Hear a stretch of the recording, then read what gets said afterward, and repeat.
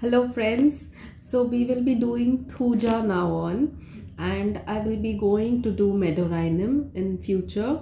So this was a query raised on Telegram group, so I thought it is a chance for me also to learn and absorb these two remedies in a better way. So let's go ahead. Thuja, as you all know, it's an antipsychotic remedy. It's the best remedy for warts, and external application. It's used rampantly by medicos, non-medicos, and laymen. Like everyone knows that warts hua to thuja lagane ka, although it doesn't work in many cases like this, because it is said that internal remedy is needed. So we will understand what is the inside of Thuja, why it doesn't work in all cases of warts. So there is something missing, until and unless that thing matches with the inside of the man, it cannot remove the warts.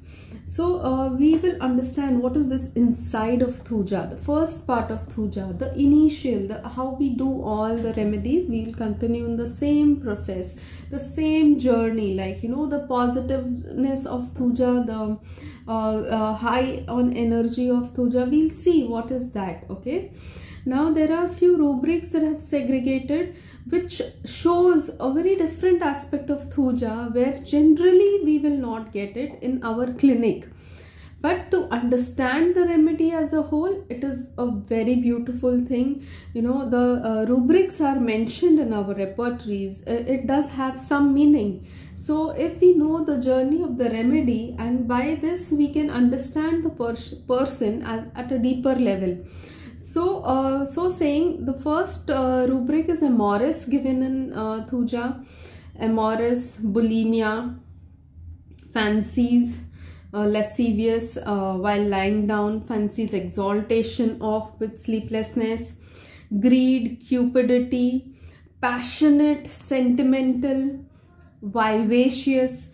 So what are all these rubrics indicating? Amorous is something which is driven, a person that is driven by love, or a person who senses sensual love or sexual love, or any kind of vibes where they feel, that this person is indicating to me something related to love. So it is not necessarily a very legal kind of a married relationship, but even not married relationship, but the person feels something for another person. That's something, that attraction is felt by so this is amorous, where a person is felt attracted to the other person in some way. It need not go to a higher level or to a greater extent, but it's just a feeling. It could just remain at that level, but somewhere an attraction is there. Now that attraction towards something need not be a physical attraction. It could be something very fascinating, something that catches the eye, catches the senses, and the person thinks about it on and on. So it could be anything related to, like we see advertisements and a person falls in love with a product. Okay, it could be, see, I'm giving you an example based on how we are going to proceed in understanding Thuja.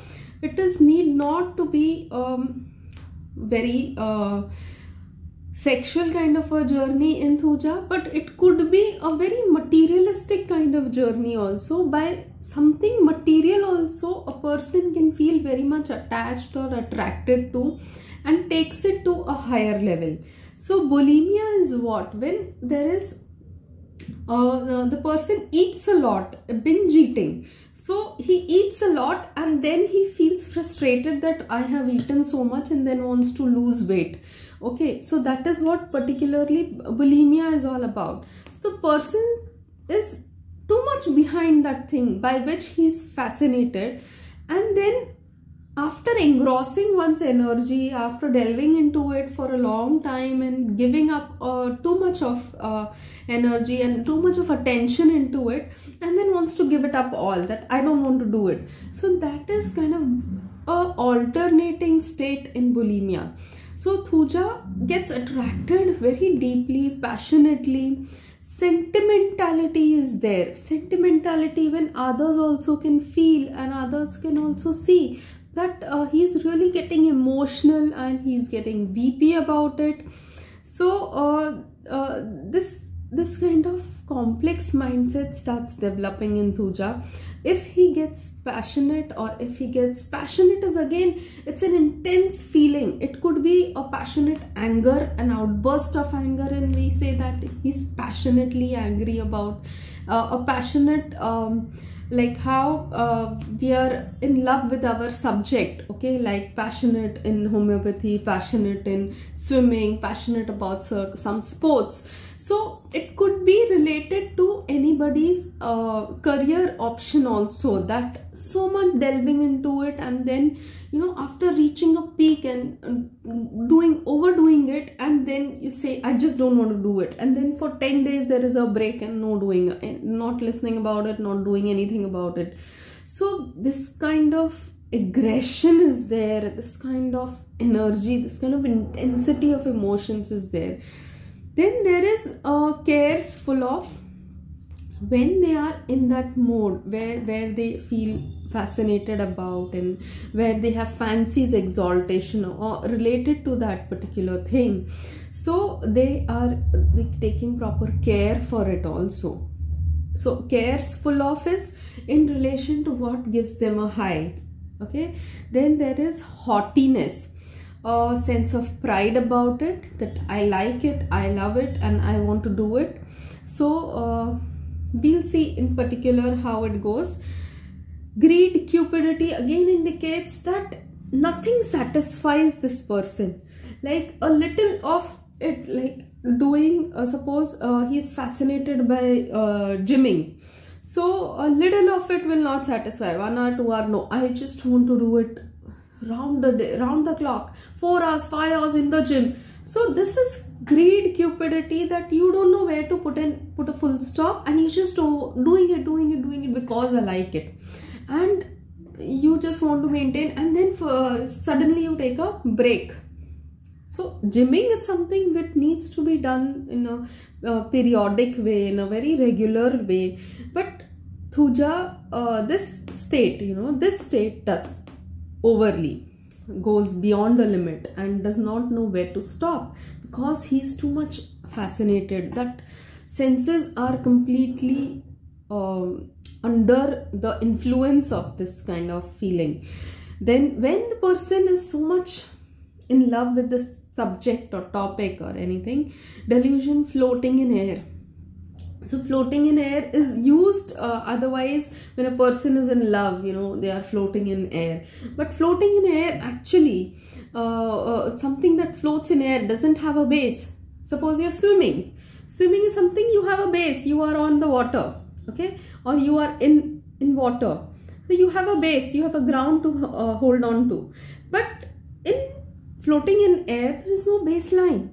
You don't know where you are standing, but you're just floating in air. So they don't understand their limitations. They just float in air without thinking that where are they going to land, for how long are they going to float in air, and for how long they are going to be in that feeling ecstatic, or feeling that passion and that amorousness. And so this is leading to cheerful heat during. So when they are floating in air, when they are in this high, feeling a high, there is cheerful heat during, ideas abundant heat during, industrious heat during, so mirth heat during. Now cheerful, mirth, they are actually a very good state. There is nothing bad about it. But then why they are a rubric? Rubric means something morbid. Okay. Now when they are cheerful in mirth, it indicates that others can also see that they are feeling very good about something that they have done. So when others are also able to perceive it, that they are very happy these days, they are very cool these days. Kya ho gaya? Suddenly why what has happened? What is making them so happy about things? So why they are into morbid is because something unusual they are doing which is making them cheerful and mirth. Heat is means the intensity of doing it is too much. Heat, we use heated discussions. When the discussion is too much, we say it is a heated discussion. When we say that there is a lot of like warmth, we say now that there is a warmth in our relationship. So warmth is a comfortable relationship where the give and take of love is at a very comfortable level. But when it is heated up means it's too much. So too much is something that Thuja goes to that extent of doing anything too much. And when he does it to that extent, he is cheerful, he's mirth, he's industrious, he works hard in it, okay? He gives a lot in that relation. He gives a lot in that particular profession or pursuing that whatever he has fallen attracted to. Ideas abundant he has, that I will do this, I will do that, and too much. Okay, now there is mildness also along with haughtiness. So here in this state, I feel that Thuja is more mild in talking to people and interacting and building that kind of relation. Then there is music, things he hears music. So people will definitely appreciate if somebody is performing so well. So people around appreciate, and he thinks that he's hearing music. Oh, so much he's doing here. But actually people are thinking that why is he doing so much? But he thinks that he's hearing music. So he feels that all this is very good. Whatever he's doing is good. And he just goes on and on in it. Delusion pregnant, she's pregnant is again full of ideas, the potential to go beyond, to do something, to show to the world that yes, I can do it. And just indulging yourself too much in it, and you feel, and the person feels or knows that yes, I am capable of doing it and I can do it. So that is the pregnant state of Thuja. Delusion, all powerful she is, that I have the power. Power is the authority. When that power is it, you can influence others. He will become the gym trainer maybe, and he feels that all people whoever join the gym, I can train them very well.